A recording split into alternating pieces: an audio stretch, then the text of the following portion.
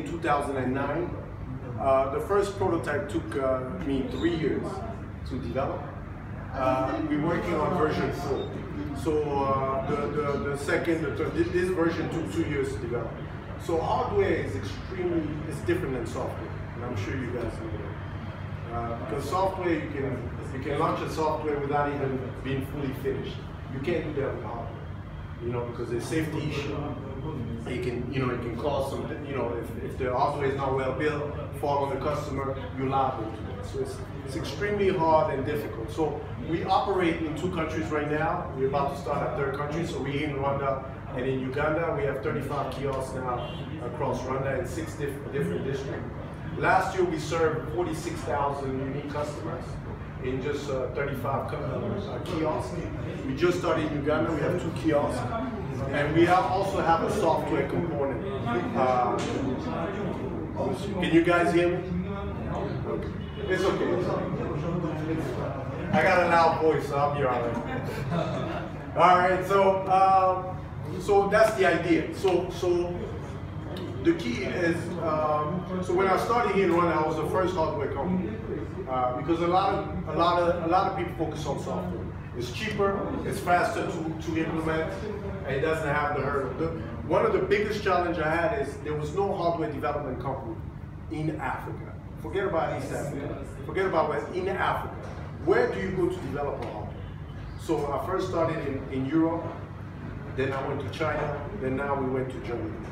Kenya is the only place we've seen that's trying to do Gearbox. I don't know if you guys know Gearbox platform, but Gearbox is trying to bring hardware development in Africa. So you guys are the pioneer of hardware development. And hardware has a huge opportunity because nobody's really tapping into that space in Africa. You see, software is great, but you can't solve all the problems with software. Energy cannot just be solved with software. You have a lot of opportunity economically to build hardware businesses in Africa. And that's what we wanted to show. But another thing about hardware is because not a lot of people tap into that space, it minimizes your competition. All right, so less people get into hardware, so you have less competition than if you do a software business. It's much easier to copy a software than it is a hardware. So I'll tell you briefly about my life. I grew up in Burundi till I was 19. Then the war started in Burundi. My parents were refugees from Rwanda, and moved to the States for 16 years. And I had a business. I went to college. I had a business there. I had a lot of businesses, and a lot of my businesses failed my first 10 years of my life. Just to give you an idea. But in 2009, I used to come here in Burundi in a region on vacation, and I was amazed by the growth of the region. I was amazed at what was happening and all the changes. So in 2009, I decided I wanted to move back, but I wanted to come back with a project. And that's what the idea of this solar kiosk came about. It came about when I was coming here. I've seen that the growth of cell phones was growing tremendously, but people were having problems charging their phones, especially in rural area, in low-income areas. And that's where the idea came. It was about developing a product that people can use to charge their phone. That was the initial idea. But when you have an idea, you have to test your idea. And I realized charging alone was not going to be a sustainable business model. So that's why we came about with Wi-Fi connectivity, offline, online. We came about digital services. So now we're becoming a one-stop shop platform. So the idea is to bring all digital services onto one platform. So customer brings convenience. Because one thing we've discovered, especially in rural area and refugee camps, people spend hours trying to get different services for themselves. Well, if you want MTN airtime, where do you go? You have to go to an MTN agent. If you want to go Irembo, where do you go? You have to find an Irembo agent. So what we said was, why don't we combine all the services so a customer can get all the services they need from one platform? And in Kigali we have 8 kiosks, so you can check them out. We have one at CHK. We have one at in Kichukiro. So next to Sonatu Engen Station, you'll see a kiosk there. So we have a few kiosks. You can check it out. Wi-Fi right now. The internet is free. So that's the main concept, and I learned a lot. So I'm not an engineer. I studied computer science when I was in college. I have no engineering background. That's why I made a lot of mistakes when I developed. So you guys are way ahead of the curve. I'm assuming most of you guys are engineer, computer science guys. Who's an engineer? Who's computer science? What you guys doing? Who's the rest? What you guys doing? IT, right? IT, well, okay. What's IT? You guys are IT? Then you're way ahead of the curve. Right? But you have some hardware knowledge, right? You understand hardware? Okay, well, I didn't know. When I first had my idea of a solar kiosk, I thought it was a bunch of a panel, a box, some wheels you put. I was like, man, that's going to take me 2 weeks. I'll be in business in 2 months. That's what I thought, you know. So I was very naive about hardware development. And I learned a lot. Another thing about hardware is extremely expensive. It's extremely expensive to develop hardware because you need certification, you need to certify that your product is safe, importation of components, because we still don't have most of our components in Africa. So it's a lot of learning curve that you do. So I don't want to spend too much time talking about myself. I was graciously invited to share a little bit about my story, but I want to answer most of you guys' questions to give you more value for what you're trying to do. You know, some of you guys may want to be in business in the future and promote your products. If you have questions about raising capital and hardware raising capital, so we've raised capital. We raised so far a little bit over $1 million just on product development research. We actually fundraising right now. So whatever question you have, I'm here to answer. And please don't be shy, you know, because I'm here to give you guys value, right? You know, because one thing you're going to learn about entrepreneurship, I've been an entrepreneur for 16 years. It's the hardest thing you're going to do in your life. Trust me when I tell you. It's the hard, because you're fighting in so many different fronts. It's not just about developing a product. Now you got to make money. You got to deal with teams. You got to deal with taxes. You know, you got to deal with so many different areas. So you got to learn how to multitask. Because in the beginning, you're going to be doing most of the stuff by yourself or with your colleague or your partners. So it's extremely difficult. And I'm not here to give you guys the easy story of, oh no, you just have to do this and that, and then you're going to be set. You know, when you're in the hardware business, you have to give between 15 to 20 years before you become profitable. Literally, because you have to include research and development, testing, implementation, and all those things. If you don't have that in your mind, you already failed. If you think it's going to be 1 year, 2 years before you build a successful business, you already failed. So you have to already prepare your mind that this is going to be a long journey. So you have to be serious about it. You have to be extremely focused, you know. And I know when you're young, trust me, I know it's extremely hard to be focused. You know, to remove all the BS and focus on your business and build your business, you know. You have to remove all the nonsense and all the trash. So this is what I'm here to talk to you about. Maybe give you, I don't know who's ready for raising capital or who's planning to either build this and move it to the next level to build a business, but that's what I'm here for. So, I know, man, run down, man, quiet, man, we don't, so, you don't mind? I'll just sit, so I'll just answer you guys' question. We got, I don't know how long we have, I didn't time it, but, yeah, sure. So, whatever question you have, please ask me. If I don't have the answer, I'll definitely let you know I don't know. But if it's business related, I'm more happy to answer your question. Yes. My first question is you're growing in Burundi and very smart. You choose to work in one wide let business to be work in one. The second question is say that the hardware stuff is somewhat expensive. How do you raise the so that? Okay, that's a good question. So why did I pick Rwanda? Well, you know, some of my family were here. Initially, I was going to start in Burundi because I was more familiar with Burundi. But Burundi, unfortunately, when I came back, economically and politically was not doing well. So that's why I moved to Rwanda, plus I had family here. So it was a good way to start. So how did I start? So I had a previous business before the area, before the solar kiosk. So I was in trucking, so I used a lot of my savings to build the first prototype. But I understood after 6 months that I was going to need more capital. So I spent a lot of time networking. So, and that's something I hope you guys understand this. Raising capital is a brutal game. It's an unfair game. It's extremely difficult to raise capital, especially for hardware. Believe it or not, most investors don't like hardware business. Because, again, it's very difficult to scale a hardware business than it is a software business, technically. But what I did was, I used to document my journey on social media. I'm very keen, and I promote any of you guys who are building a business to be on social media. And I was, so our first investor found us on LinkedIn. I don't know if you guys, who knows LinkedIn? Okay, so you all know, so great. So LinkedIn, so our first investor for Germany was very interested in what we were doing. Another way to raise capital is you need to join an accelerator program or an incubator.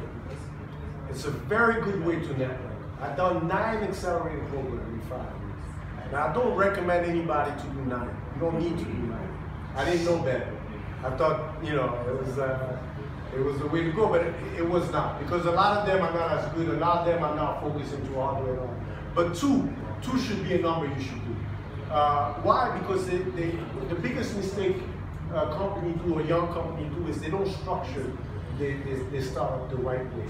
You know, meaning, you know, you have to have a business plan. You have to have your financial projections. A lot of young guys and women don't do that. And what happened is you're not taken seriously. All right? So accelerated program allow you to do that part. Because a lot of time, if you're an engineer, you're good at engineering, but you might not be good at administrative work. And that's why it's always good to have a partner that complements you. I don't have one, but if I had to redo that, I probably would be looking for a partner. But the goal is, for you is, so number one, you show your presence on social media for your business. You take a picture of your project, your product. You take a picture of your customers and all that. I post every 2-3 days. The second thing, join an accelerator program. And now, don't focus on only one. There's hundreds and hundreds of accelerator programs across the world. You focus on an accelerator program that focuses on the type of business you build. So there's an accelerator program for hardware. We did one through Village Capital. It's a fund from, it's an accelerator program from the States, but they have an office in Kenya, for example. There's an accelerator program for fintech. There's an accelerator program for anything. There's an accelerator program that focuses on women leadership. You know, you guys have to tap into that. The third thing is conferences. Now Rwanda has built the conference center. So now you don't need to travel to do conferences. You need to be part of the network where you can showcase your product in different conferences. And we have a lot of conferences here, because if nobody knows you, how do you expect people to come to you and invest in your business? So your job is to market yourself, market your business, and showcase that your product is the best out there. You know, so it's not just about building a product and having customers. You have to market that product to your customer, yes, but to find business and funding. And those are the areas. The last thing I will talk about is competition. Now, competition is a little bit tricky because your product has to be unique. We won 10 international competition with our product. We raised just on competition alone close to 400,000 euros. You know, so there's a lot of competition out there. You know, I used to spend 2 to 3 hours every day on Google search looking for competition. My first 3 years, that's all I used to do. Well, not all, but that was most of my time after work. 2 to 3 hours every day, 7 days a week on looking for competition. I used to apply to 20 to 25 competition on a yearly basis, and we maybe 1 or 2. So it's extremely hard. It's very competitive, but there's money. The good thing about competition, it's a grant, so you don't have to pay back. There is no interest on it. Never take a loan to build a startup. Never take a loan to build a startup, because it will kill your business. You take a loan to grow your business, yes, but you don't take a loan to build a startup.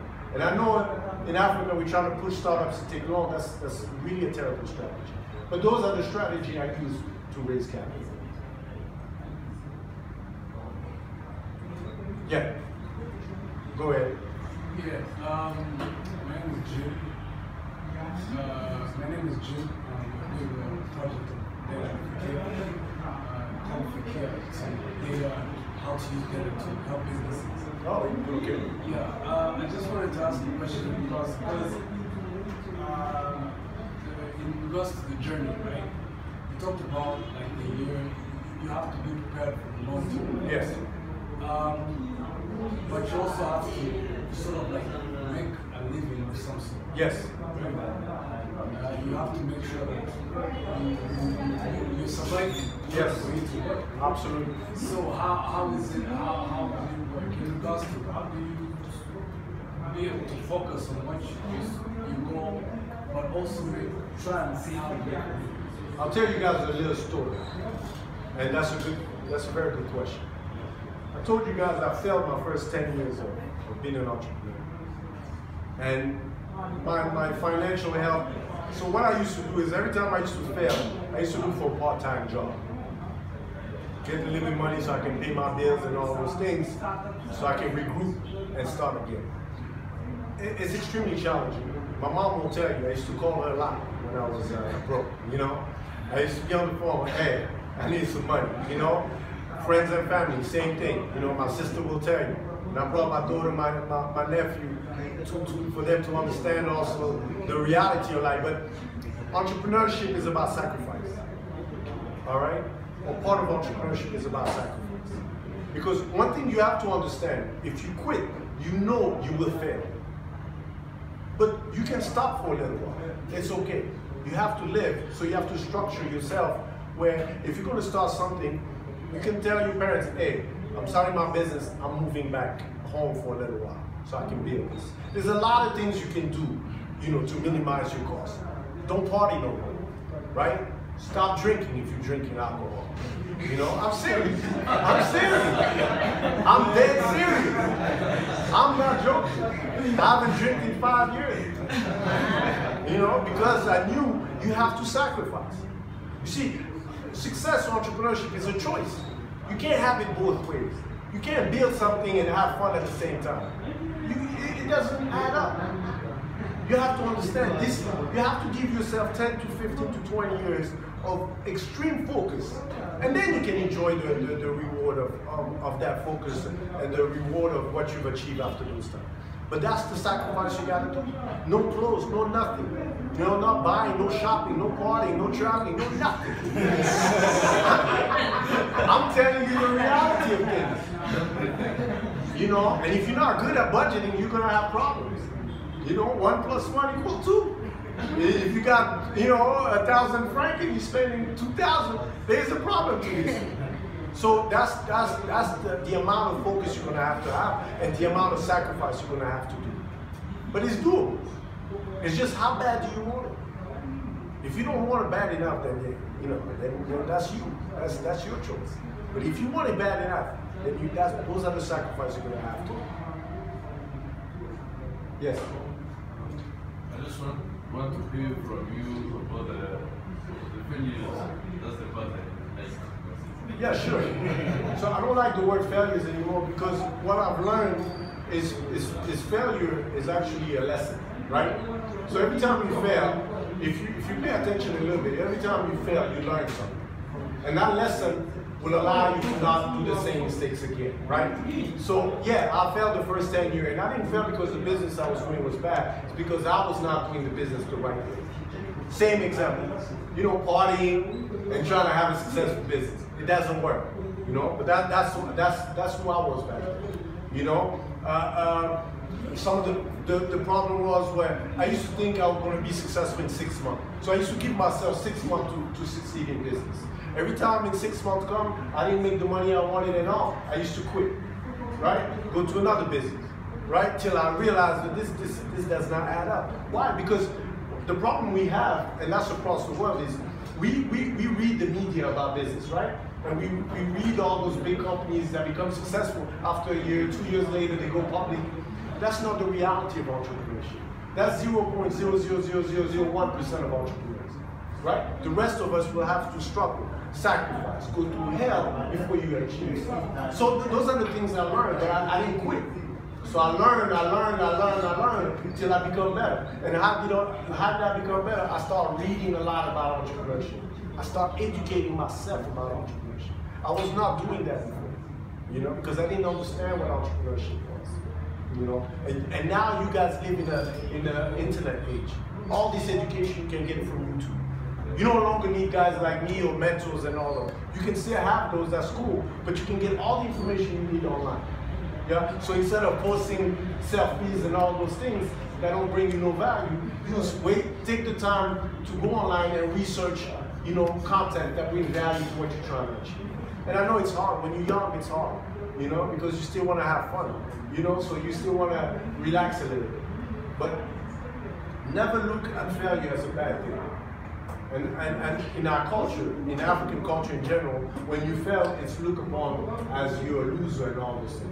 When I started entrepreneurship, and my first business was in 2000. I was doing, I was working for this company. It's not really my business, but I was a salesman for this company. I was earning commission. I was selling water filtration systems. And then one of the things I learned was that, it was, I didn't get the information. I didn't know how to communicate with people. I didn't know how to sell anything and all those things. So I was very frustrated, and I took things personally. And then my mom kept telling me, because I was also in college, so my mom kept telling me, listen, leave what you're doing and go back to school. Because entrepreneurship, you're not looked upon as somebody who's successful. Now the story has changed. Now entrepreneurship is the coolest thing to do. It was not cool when I was doing it, right? So, but at the same time, when we talk about entrepreneurship, a lot of time we don't give you the reality of what entrepreneurship is, the reality of the journey. And it's extremely painful, right? In Africa, in the world in general, 70 to 80% of entrepreneurs fail their first year. 70 to 80%. It's a huge number, But as long as you keep going and fighting, your chance increase. See, most people fail.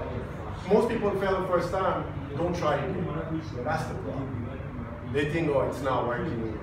This is not for me. Blah blah blah.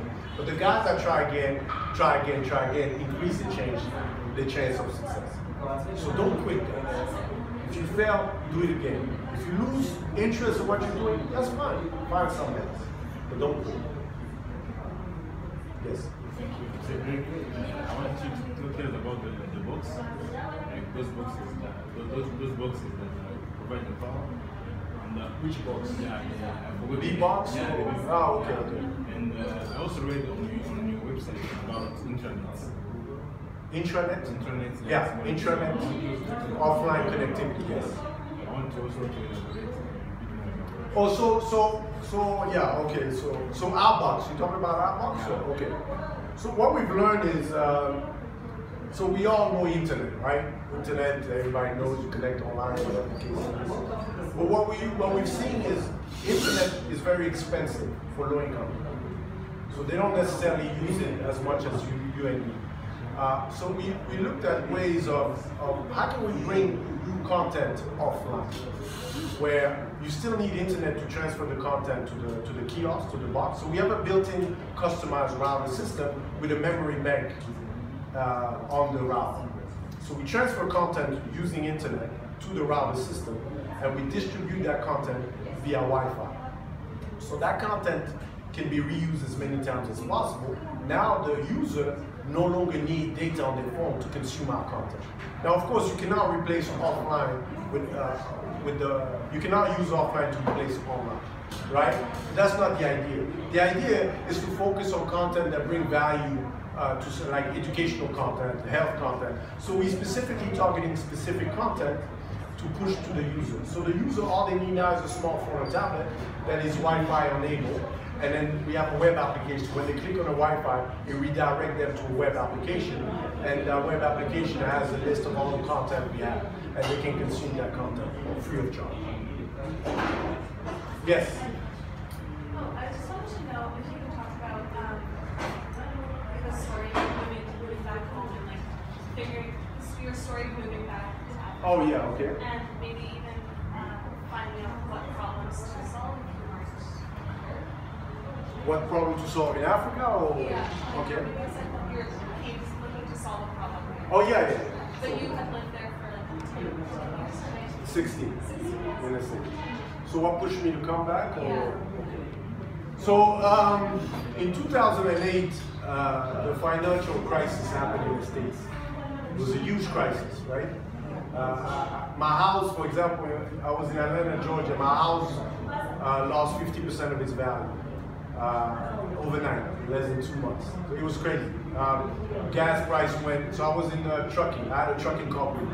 I had a fleet of 10 trucks. So gas tripled in a few months. It was crazy.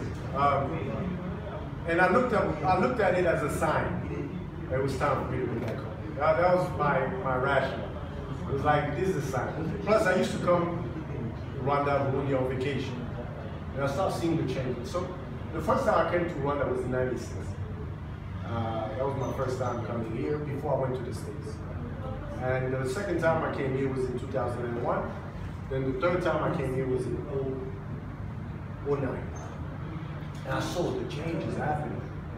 And for me in the States, things were declining. I was like, okay, you don't need a genius to know what you need to be doing. So in 2009, that's when I made the decision to move back in Africa. I didn't know I was going to be in Rwanda, specifically, at least I knew. So from that moment when I decided I was going to come back, I was like, okay, what am I going to do? You know, I'm not going to do the same thing I'm doing in the States.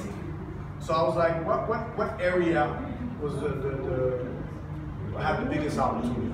So I selected 2 areas, energy and agriculture. Those were the 2 areas I saw that I had the biggest opportunity as a business.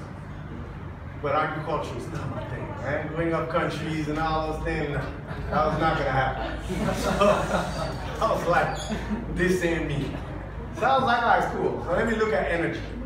So I looked at energy as a whole, and I saw the biggest area that people were focusing on was giving access to power to home. And then when I was coming here to do research, I realized there was 3 groups. There was the middle class, there was the upper class, there was the middle class, and then there's what we call the BOP, the base of the pyramid. I don't like the word low income really, but they're the base, they earn less than a certain amount. The definition of BOP is less than $5 a day. And I saw that most businesses were focusing on the middle class and upper class. But nobody was doing anything for those guys. But the 70 to 80% of the population across Africa. So to me it was like, this is where the opportunity is. So I started doing research. So you know, in entrepreneurship, number one, entrepreneurship is about solving problems, right? If you're into entrepreneurship to make a lot of money, a ton of money, your reasoning is wrong. It doesn't mean you're not going to make money, but you're not understanding entrepreneurship. But if you solve the bigger the problem you solve, the more money you're going to make. That's how you got to rationalize, right? So it's about solving problems, right? So you have to find the problem and work your way backwards. All right, so there's no problem, it's okay. So the way you do it is very simple. I always try to simplify. I'm very practical. I'm not I was never an academic. If I tell you my academic grades, you'll be laughing all day. So I'll simplify the things to let you know. In business, if you really want to be successful, you have to work backwards, and then you connect the dots. That's the way it works. So when you figure out what problem you're trying to solve, now the question is you're here, right? You're here. You know what problem you're trying to solve. Now you got to figure out how to get it. And when you know where you're going, it's much easier to get it. See, a lot of times young guys and women, they want to start something because it's cool or whatever, but they don't know the destination. They don't know where they're going. So it becomes very problematic. But anyway, that was the simple idea where when I started focusing on, when I finally realized what I wanted to do, it was a matter of how to get there.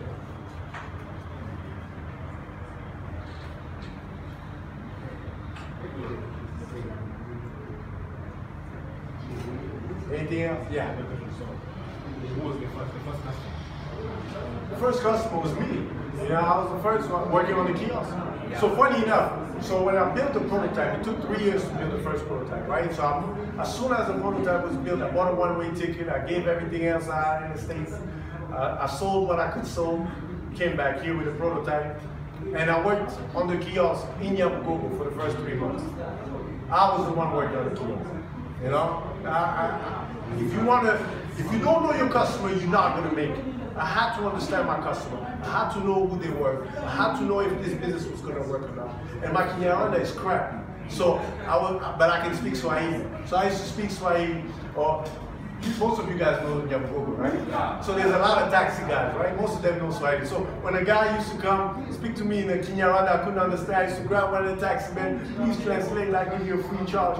This is what you gotta do. You gotta be on the ground to understand your customer. I worked for the first 3 months. That's when I realized charging was not gonna make it, will not be sustainable. So I had to go back to the drawing board and figure out what I was gonna do.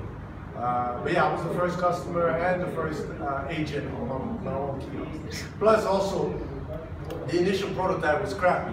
So the guy who developed this didn't do a good job. So I had to go back and figure out who I was going to use again. So I lost a lot of money on hardware development also. So do your homework, do your research also. Strategize, you execute. Whatever works. It took me 1.5 years to find the right business model for my business. 1.5 years.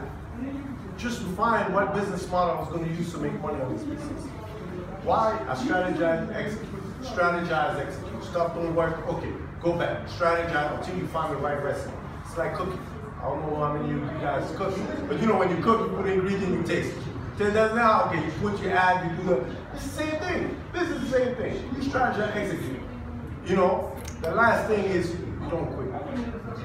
You just don't quit. I don't care. I don't care if your mom or dad come and tell you this is the dumbest idea. You just don't quit. I can't tell you how many people thought I was doing dumb stuff. This is never gonna work. This ain't working. This is a waste of time. Go get a job.